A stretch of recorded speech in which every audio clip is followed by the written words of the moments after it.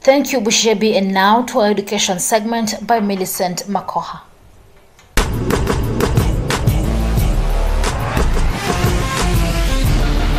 This academic giant continues to soar high in the skies like an eagle, enrolling thousands of students and providing quality, affordable and accessible education in Nyanza region and beyond, because we believe that education is the most powerful weapon that one can use to change the world. Indeed, it has been an exciting journey for Ugenya High School, the most popular public institution for higher learning in Nyanza region. In Ugenya High School, the school which borders two constituencies, Ugunja and Ugenya sub-counties in Siaya County, is the center for excellence in equipping students with skills and knowledge in academics. Under the leadership of Mr. Clement Nyangacha, the school has posted excellent grades in KCSE exams since he took the mandate as the school principal. Okay, welcome to Ugenya High School. My name is Clement Nyangacha, Chief Principal of this institution. The institution started in the year 2011 and it has done only 11 years. But despite the fact that it's a very young school, it's a school that has done things that even very old schools have not done. We did our first KCSE exam in the year 2014 and we've been performing very well since that time, up to last year 2020 when we had our KCSE exam, in which we scored a mean of 7.5. Out of the 174 candidates that we had, 107 qualified with C+ and above. According to Mr. Clement Nyangacha, the senior principal, the school has good learning environment which has contributed to the good performance. So far, we have witnessed tremendous development infrastructure-wise, whereby we have been able to put up some structures, notably the structure that you're going to see later, that is the tuition block that houses 2 laboratories and then 6 classrooms, modern classrooms. We have gone ahead and we are now doing a dormitory that is christened CNN. CNN, those are the initials of my name. Yeah. And we're also doing teachers' houses currently. We have, as I've said, a population of 1,050 students. And we are doing well. The school also participates in co-curriculum activities such as soccer, athletic, among other games. The student in the school has appreciated the school principal for the good strategic plan he has put in place in moving the school forward, promising to post good grades in the coming KCSE exams. Thank you very much for this opportunity. I say thank you. My name is Neville Oma. I study here at Ugenya High School. I started here from Form 1 and now I am at Form 4. I want to say that the journey was not easy, but I want to thank God because He has enabled us to reach this far.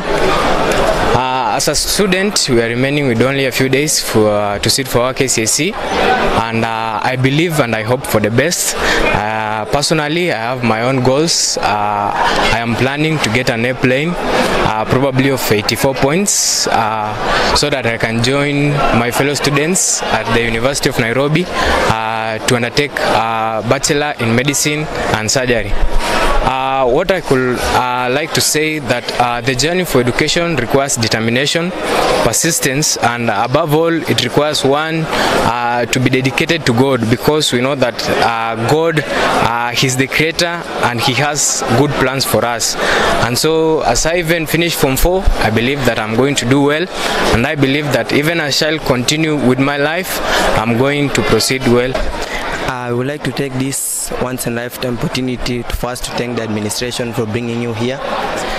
My name's Tolin Thomas Onyango. I have my wishes, I have my targets. I have a target to get an airplane. I would wish to undertake medicine and surgery at the University of Nairobi. That has been my long life admiration. To all the candidates outside there, work smart. We are working smart. and be sure we are going to be one of the best in the country. Thank you. According to the senior teacher, Mr. Philip Ochieng, the school is working tirelessly to achieve the mean point of 9.0 in the 2021 candidate class. Basically, I'm in charge of the standards of Ugenya high schools. To get good mean grade that we've been having, it means that we must really strategize as a school teachers. We must plan to get good grades. So basically, that is what my department is in charge of. So we ensure that we clear our syllabus early enough. We set targets, like this year we have target of 9.0. It's not something that it cannot be achieved because it has been achieved before. Our first year, 2014, we had 9.5. So we believe that it's still possible that when we strategize well, then it's possible for us to get a good grade and get 9.0 that we have targeted. Ugenya High School students has maintained the high level of discipline, which is the cause of the good results in the previous KCSE exams. The school principal has appreciated the stakeholders for the health cooperation in pushing the school forward in academics and development. Well, first I want to thank God because we have been able to do all these things because God has been with us and He has been gracious. We really cherish the issue of prayers. We have prayers here every Sunday, and whenever we need prayers, special prayers, we call in the priest to have the prayers. Like now, when I was recently promoted to the position of chief principal, we had a special prayer session for that. Then I also want to thank the board of management. They're very cooperative. So guys were very cooperative. They have never given me any problems since I came here. They're very cooperative. I also want to thank my teachers. A very cooperative lot. You'll meet them. Very cooperative lot. Here, even when you come to this school, you never know who is the principal, who is the senior teacher, and all that. We are all brothers. But people who are disciplined and people who are focused, people who are working, people who are bent on producing results. That's Ugenya High School. For Maisha Education segment, Maisha Television, I'm Millicent Makoha.